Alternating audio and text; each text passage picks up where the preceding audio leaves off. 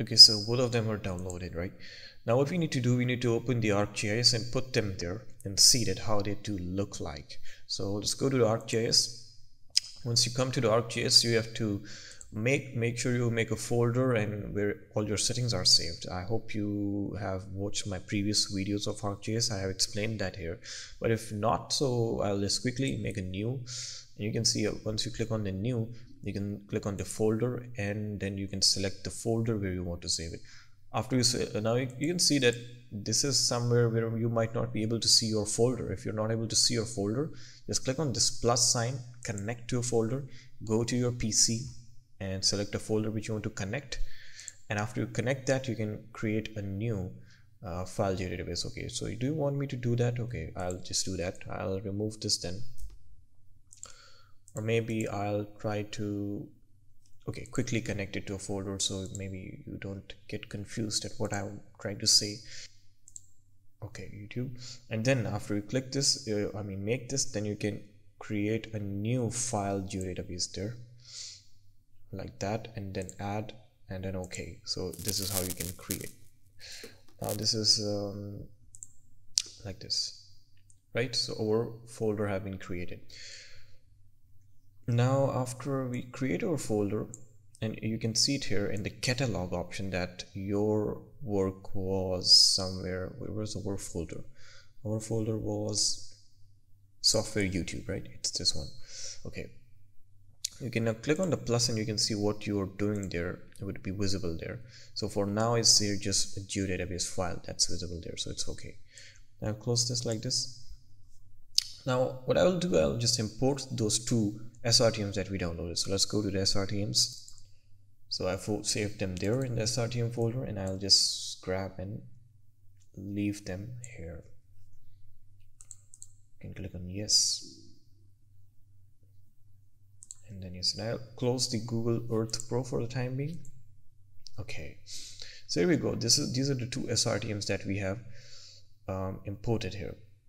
Now what I'll try to do here is, the next step is I'll try to add a point of my location here, the location that we were actually wanting to find catchment area for. So I'll go to this option, which is go to XY, and you can change the unit accordingly. I'll select degree, minute, second, longitude, latitude. So let's add longitude and latitude. So for longitude, I'll add this with this one, and for latitude, I'll this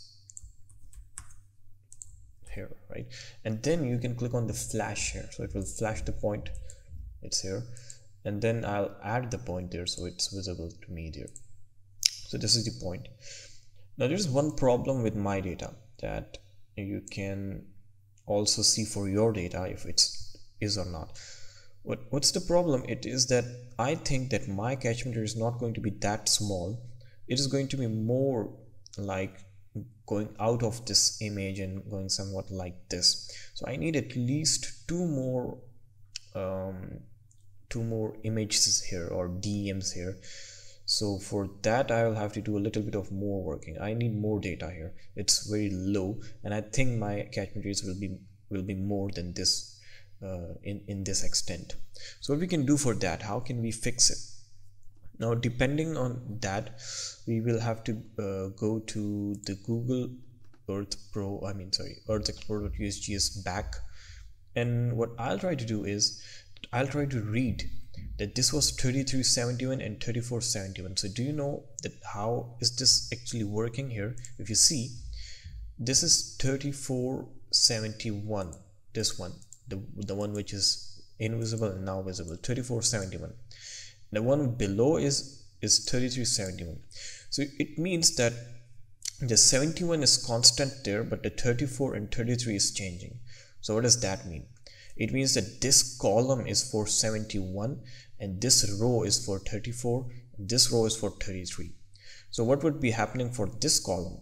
The row is same, the column is changed. So this is going to be 34, but this column will make it maybe 70, and this row will be 33, but instead of 71 like here, it will be 70.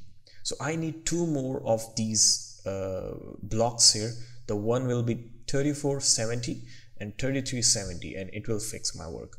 So for that I'll get back here And what I'll do is I'll try to play with this map a little bit and try to get the data that I want to see here. So what we'll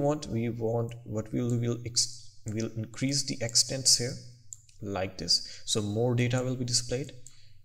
And after that I'll try to go to the data sets back and results, and here we go. So we have more data now. Now let's see 3370 and 3470. This is 3370, and for 3470 this is 3470. So this will fix our work, right? Let's hope. So let's get them. I'll click on the download here for 3370 and download it there, and also download the next one. If you see, this is how we can try to somehow fix our maps if you want to. If your map is good, you can just go with it, you can find the catchment area, but maybe later after doing the work you will find out that the catchment area is not fixing in this window and it needs more of the blocks. So then you'll have to add them and do the steps again from the scratch. So it will be a little hectic task. So that's why I'm trying to do that from the beginning. I'm just expecting the area to be a little more bigger than this one. Now you know that I didn't take the area to the right side here, I took it to the left side. Why?